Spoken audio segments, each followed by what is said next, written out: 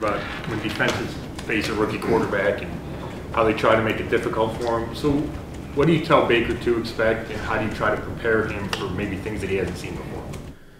I think that, we're doing that every week with all the players, but especially at the quarterback position and a young guy.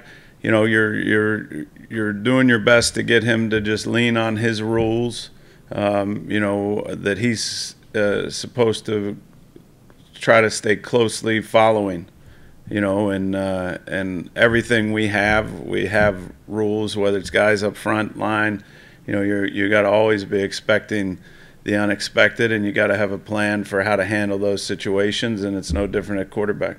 So what's one reason you're confident and the team is confident with Mayfield starting? Well, I think anytime you come in a game as a young player and do what he did last week, it builds confidence. I think there's a confidence from his teammates to him. When you go in and hadn't had a lot of reps, and you can go in and command the offense the way he did and help lead the team to victory, I think that says that, hey, this guy can help. How different is the Baker that you perceived before he got here from the one that is here? I didn't know. I know he won the Heisman, but I didn't have any predetermined things. You hear people say, "Oh, he's Johnny," or "He's this," or "He's that." But since I've known him, he's been a great guy. He's worked hard. He's been in the building. Everything you want in a quarterback, and that's all you want. He's a confident guy, so I think people see that as a little bit of cockiness, but he's just confident in what he does, and he understands he put in the work, and he's ready to compete, and he's ready to play, and that's all you want in a quarterback. How much do you think it'll help Mayfield, though, to have the week with the starters before he starts his first game?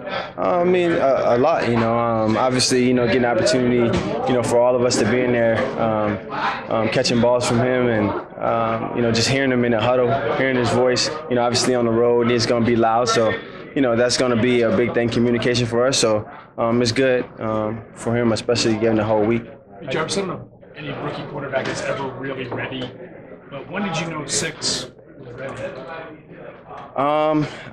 Since the day they drafted him, obviously understanding the potential and the things that he can do, and what makes him special, and having the guys around him, with the trust level at a premium, to make the plays as well. The Raiders obviously are going to have a chance to now game plan for you.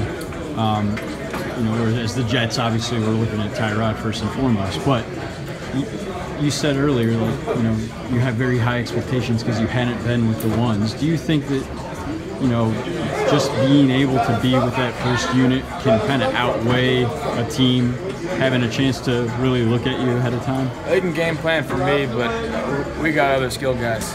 We got guys that are doing their job very well right now. And like I said, my job is to get the ball in their hands. So I'm not going to be the one to run around and create all the plays. I'm just going to do my job and let them do it.